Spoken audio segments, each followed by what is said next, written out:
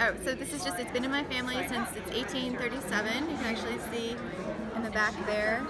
And so it's leather, the binding's not great, so you want to store it down like this rather than upright because it'll put strain on the spine. And you want to put it, this is an acid-free folder that has been cut in 2 sections, so you have the width and the length so that you can fold it in and make it nice and tight and have a protective covering around it and this little Velcro. So you have a little box, keeps the sun away from it, keeps the dust away from it.